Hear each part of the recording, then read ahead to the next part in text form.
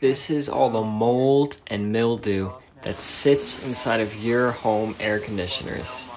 When's the last time you had your AC systems cleaned? Gross.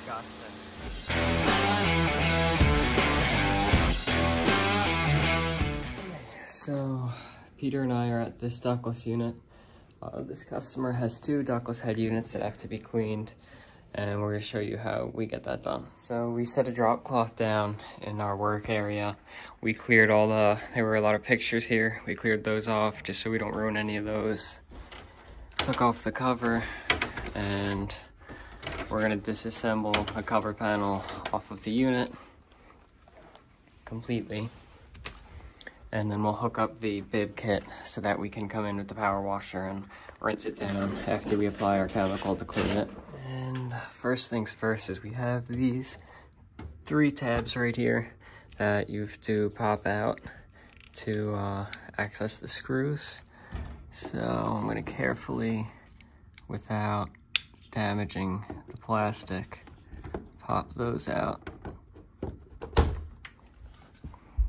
It's tricky to do one-handed, but I'll pop all 3 out, and then we could start unscrewing all the screws around the unit. And with those out, you can see we have access to the screws, and we have quite a few screws on the unit, so I'll just start taking them out one by one, placing them off to the side so that we don't lose them.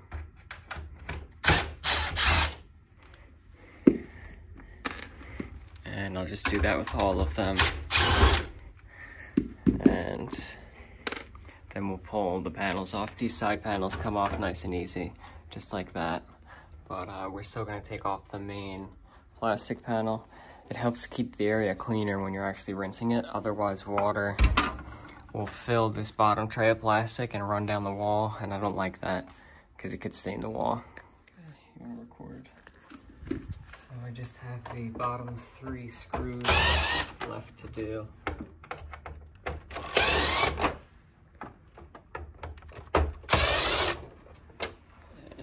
Should be all of them. Now the cover should be able to pop right off. It's a little bit tricky. But usually if you pop the top, you can get the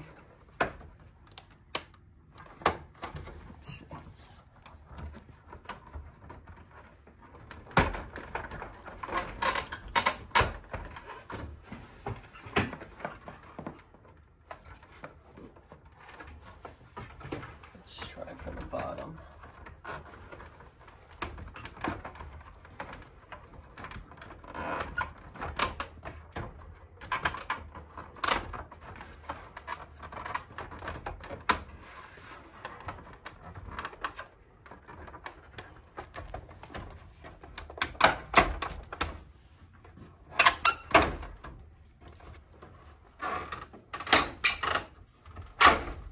There we go. That whole piece comes off, a lot of dust in it. That's why we have the drop cloth. And this, sometimes I'll pop them out. Yeah, I'll pop this one out. So we'll start with our middles.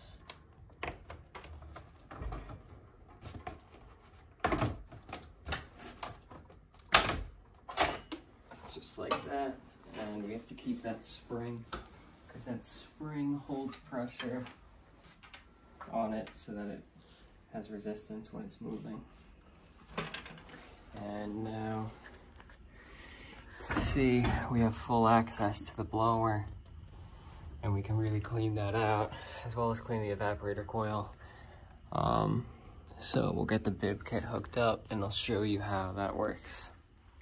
And this is the bib kit by Speed Clean. It's just a 5-gallon bucket with a bib inside, and that's what the bib looks like. You wrap it around the unit, you hook it on, and then you can clean it out really nicely and not worry about getting water everywhere because it'll catch it all and drain down. So here it is all set up. It funnels down into a bucket. You can see there's some dirt in it because they're always very dirty. Actually, I'm gonna put the electric cover on here just for some extra safety. I don't like to risk getting the electrical components wet. Can you put a screw on the impact and hand it to me? Or maybe get it in? Yeah, there you go. Good. Actually not good. Still loose. There. And if you want to take this, I'm going to take the cleaner and shake it up so it foams nicely. But I'm just going to spray it straight up into our blower.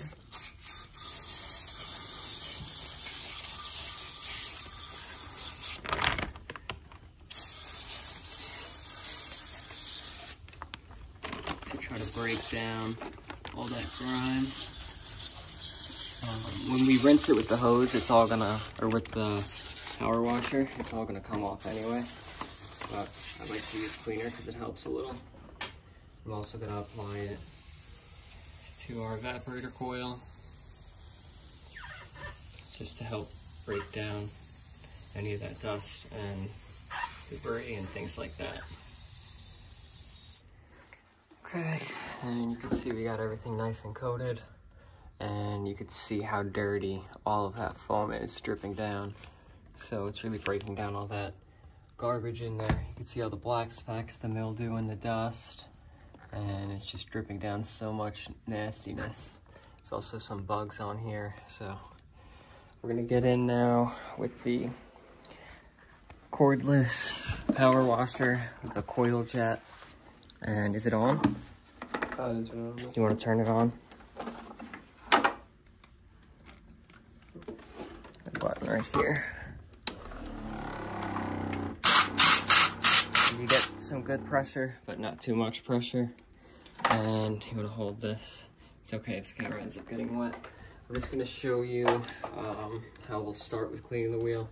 And the wheel will spin on you, so we'll hold it straight with a screwdriver in certain spots that aren't getting clean, but we'll just stick it up in there, if you want to show the camera, up in there, and just blow that crud off.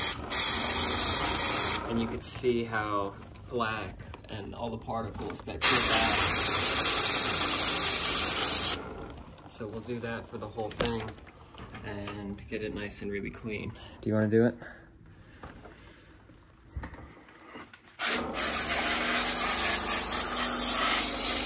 Really see all the black.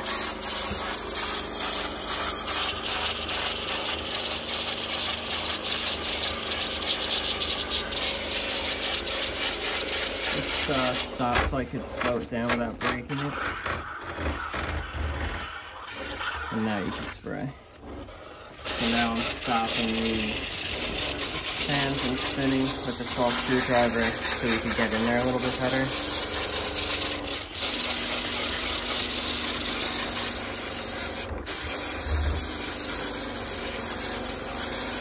And we'll do that for the whole blade, as well as rinse down the coil. And now he's moved on to the coil. So this coil is really not bad at all, but we have the whole thing disassembled. We're cleaning the whole thing anyway. Might as well give it a good cleaning. So he's spraying that coil down, just trying to remove any like dust or mildew and things like that. And regardless, you're gonna get a little bit of water places. But we have some paper towels to dry it off as that happens. And then for these components, I'm actually gonna bring them outside. It's raining. I'll let the rain on them. I'll spray them with some cleaner, but they're really not too dirty, just dusty. And if you take a look, you could see just how dirty all that water that we pulled out is. So that is all the crud that's sitting in these mini split systems that so many people don't even realize. And it really hurts the performance of them as well, because it reduces the airflow. It reduces the ability to pull the heat out of the air when the coil itself is dirty. So these will work like they're brand new. So I'm slowly bringing in the clean panels one by one. You can see we took the bib kit off. Peter's just wiping down, doing the finishing touches on the unit itself, but it's like a night and day difference with how clean it is. Zoom in and look at that. Oh, let's wipe this spot right here down on the grill. But if you look at that fan blade, yeah, the grill needs some cleaning. But the fan blade is very, very clean. And behind the fan blade, the plastic following up. So this is gonna be great. Okay, so we got the damper cleaned up and put back on. And one thing I always like to do is use this Viper pan and drain treatment, because these coils and these ductless units tend to clog very easily. So I'm just gonna spray a light coating on the bottom of the coil, the last row. That's what the instructions say to do, as well as on the pan. So just spraying everywhere in there, just to prevent any clogs from happening and to help it to drain nicely for, I think, a year. Let's see when it says. Oh, every 3 months. So that's the instructions on that, and we can start to get everything put back together. So you could see, aside from a little bit here, that we can clean up with some spray 9. The bib really keeps the area nice and clean. You just don't want any like nice objects around that. You don't want any drops of water on. And I'm also gonna spray a little bit of this cleaner in there. It's a no rinse cleaner. As the evaporator condenses, it'll clean this off itself, but this will keep it smelling good.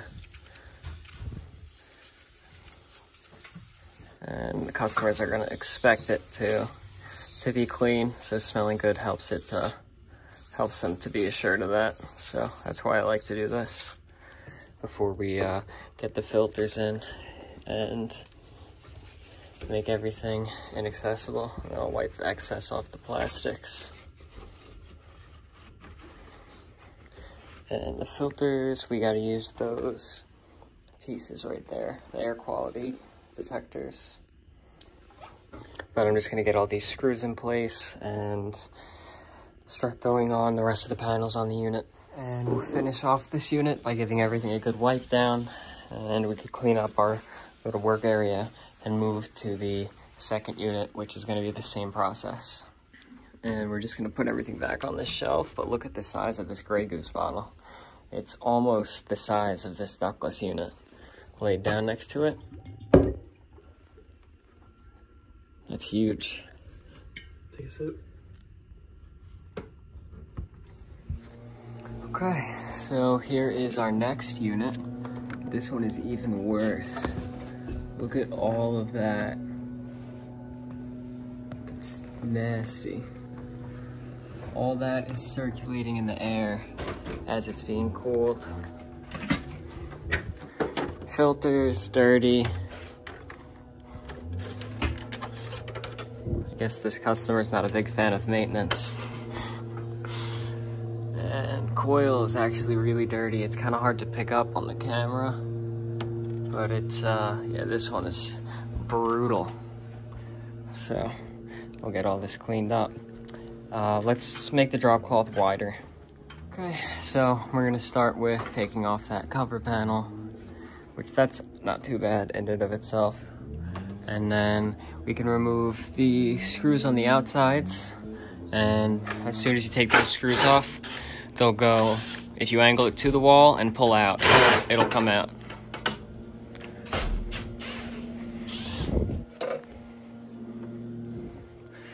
Okay, where's the electric cover so we can put the screws in it?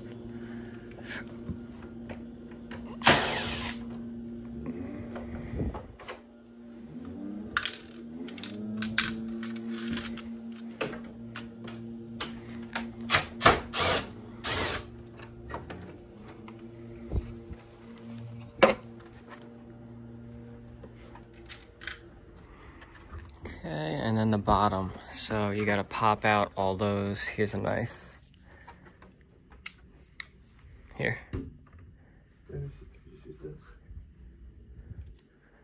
Okay, I mean, I've had a knife here for 5 seconds. Yeah, but that's a pain to get in there. Okay. Let me put this back on my pocket now that I took it out and had nowhere to put it.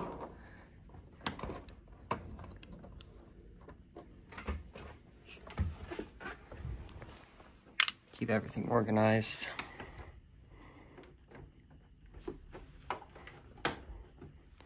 And we'll get those last screws, and then we can take our cover off. Okay, so I'm gonna pull that cover off. So that one is good. Did you get the screw in the electrical compartment? There's one cover screw in there. I don't know why they put it in there. It's a little bit of an annoying spot, but it is what it is.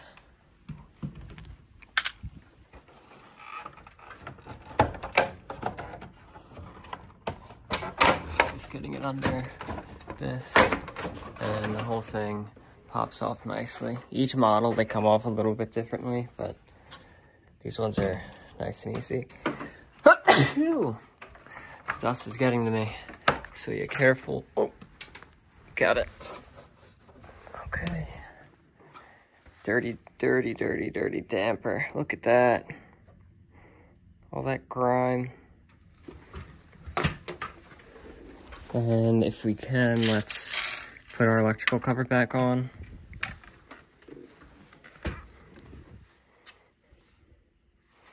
That way we could protect the electrical, but oh man, look at this unit. Holy crap. Okay, so we sprayed a little bit of spray 9 in there just to really break it down, but now we're gonna hit it with the coil cleaner. Spray the stream. Yeah, there you go. And really saturate that wheel. Grab a screwdriver so we could spin it. Yeah, there you go.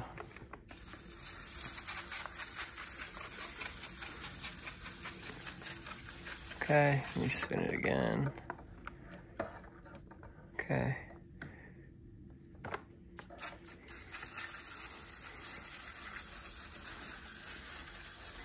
One more time.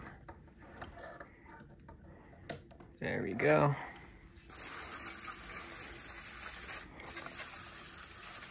Now that whole thing is getting coated in there. Now, if you want to hit that coil, you're gonna get splatter, it's fine. This we gotta keep over. And just thoroughly get it on there. A few passes back and forth at different angles and we'll have it covered. Okay, so we got it really, really saturated with that cleaner. You can see it's dripping down again, disgusting colored. So, let it sit for a second and then we'll hit it with the coil jet. And we'll get these cleaned outside just because it's easier to do it that way. Okay, so Peter's rinsing it off now to remove all that debris. And just look how much is coming out of there. It's absolutely insane. This is disgusting. It's all running down into this bucket. Look at that. Some Mildew chocolate milk. And our bag is actually starting to fill up because it's plugged with so much nasty debris that it's having a hard time draining. But yeah, that is crazy. Try to move it a little bit under you. It's still pulling black out of this thing. Okay, so Peter rinsed it off really, really well. You can see how dark that water is once again. But now it's nice and clean. Now we just wipe everything down, get it dried off, and clean up the work area again, and then reassemble. The pieces are still outside, drying off. I rinsed them off and I applied chemical on those as well. Okay, so everything's reassembled, and Peter just is going down to plug the disconnect in, and we'll make sure everything runs okay. But came out really nice. See so much. Oh, we got some specks falling down, so wipe those off. It's you're never able really to get it perfect unless you like actually take the unit off the wall. So sometimes you'll get a black speck come down, and even when the fan kicks on, you might get a speck or two coming out. Along with some water will usually come out, but that's fine. It can't be absolutely perfect, but it could be pretty close. And we got the green light, so it's turning on. Okay, so it's on, it's running, it's cooling, and we'll make sure the same happens downstairs.